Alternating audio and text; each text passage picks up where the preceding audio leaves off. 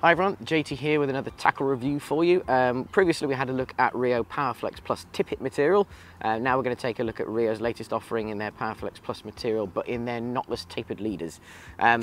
Always used RIO knotless tapered leaders in the past, the Powerflex. I found that the turnover on them was very good, and these ones are no different. One of the things I particularly like about them is the fact they've got quite a big taper from the back to the front, so it allows that energy to transfer nicely down that leader to my tippet and then turn over my fly at the end. So all I do with these, they come in 9 foot and they come in 12 foot, is I just marry up accordingly the same diameter of tippet just to extend that. That means that I can make my leader last a little bit longer. I'm not cutting back into it all the time when I change flies.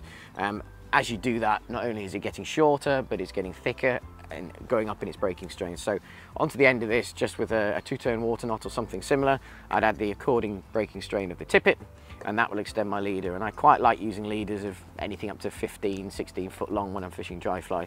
They're a 2-pack, so you're getting a good value for money. They come in at $8.99 each.